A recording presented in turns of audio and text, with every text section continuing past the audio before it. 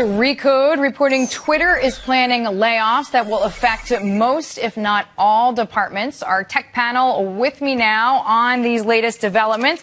So we are here with Pete, Lori, John. Glad to have you all. What do you make of, all right, Jack Dorsey, right? CEO, second time around, and now it seems like, okay, here's some changes. Yeah, and he's getting it out of the way early, that's for sure. I actually don't see this as all that dire in Twitter's sense. I mean, Twitter in general is kind of in a dire situation, but after their IPO, and they IPO'd too early, I think everyone's pretty agreed on that, they were flailing around trying to figure out what products they would do, what sort of things they would do. So they went on a hiring spree. And now they're a little more focused. They kind of know the things that are working for them. Some of their other projects have already come to fruition. So this is kind of a cleaning house. They IPO'd too early. It was just like they didn't have a follow-up. I mean, I love Twitter. I'm very vocal about that, but I think most journalists and media types do, and I'm not sure it's applicable to everybody else in the same way that Facebook is. What do you think of the layoffs? I'm going to read you a stat here. 4,200 employees last quarter, which was more than double the 2,000 employees that it had in the second quarter of 2013. So apparently they went on a hiring binge at some point. Yeah, I like it. I mean, Jack is making some bold statements, right? He comes in, he launches Moments, like the day after he comes back. He then says the 140 character limit is not sacrosanct.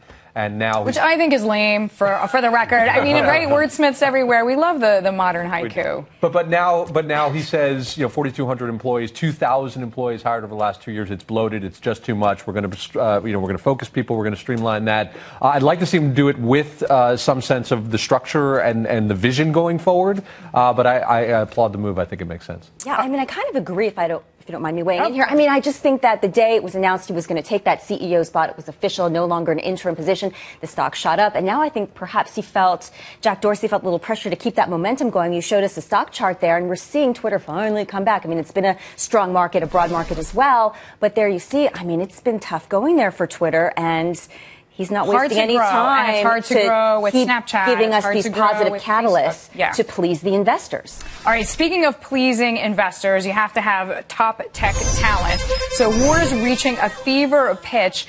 Apple hiring some of Tesla's engineers, and in response, Tesla CEO Elon Musk told a German newspaper that those workers, they weren't actually that good anyway.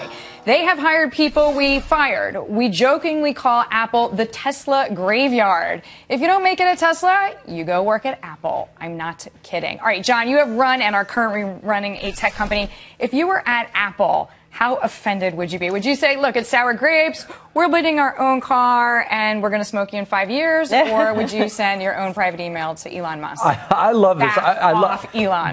The history here is fascinating. A year ago, there were acquisition talks between the two companies. Yeah. As early as May, 6 months ago, Musk says, I love it that Apple's getting into the cars. It's great. The competition is terrific. And now he's saying it's a Tesla graveyard. I think what happened here is, there's probably some delivery issues at Tesla. And I think that coupled with the fact that they're going after the employees, which is the gold here, really made the gloves come off and changed Musk's tune, and we're in a catfight. Nothing like a whining billionaire. Big talk for someone who's only shipped 6 of those $140,000 SUVs. Right. He's like personally putting together in a garage somewhere, right? He doesn't seem to have cracked the manufacturing code yet. Yeah. I think, this is a bit of posturing. I think he's in such a tear right now with all the announcements with Tesla. They're going to announce autopilot soon for the Model S. It's chest thumping. But, I think Apple, as always, will sit back. You say your thing, and we'll come in. Yeah, you say your thing. We'll keep offering good packages to the people that we want to work here, and we'll move on. So speaking of moving on, Amazon.com Fire Phone may be the unfortunate precursor to the new Fire TV. So, Lori, the Fire Phone, as we know, just bit the dust, right? That's spy.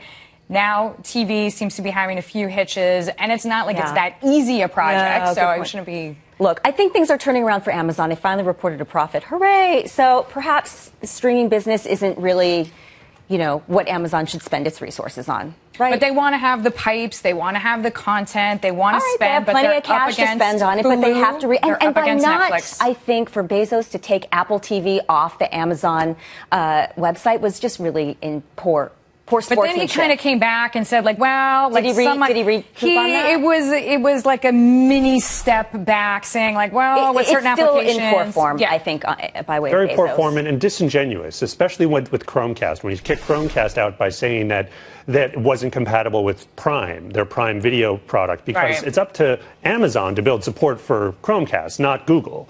But it gets the whole. But with the Fire TV versus Prime, I mean, Amazon is both a hardware and a software player in this space, and I think that leads to a lot of confusion here for them.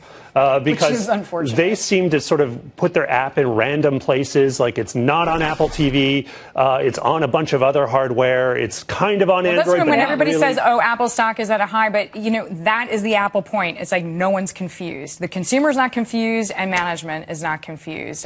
John, what's your take? Yeah, Fire Phone was horrible. Fire Tablet was horrible. Fire TV sounds pretty bad. Fire Tablet was not horrible. I mean, they were actually pretty good at those tablets. It's time to fire the Fire. The new Fire tablets are terrible. Okay. Yeah. John's like, anything with fire on it? We got He's a problem. not even here. watching. Wait, is that Frankenstein? Like, fire. All right, like, just wrap it up. We're all out. All right, Pete Pajal, thank you very much. Lori Rothman, John Broad, glad to have you here.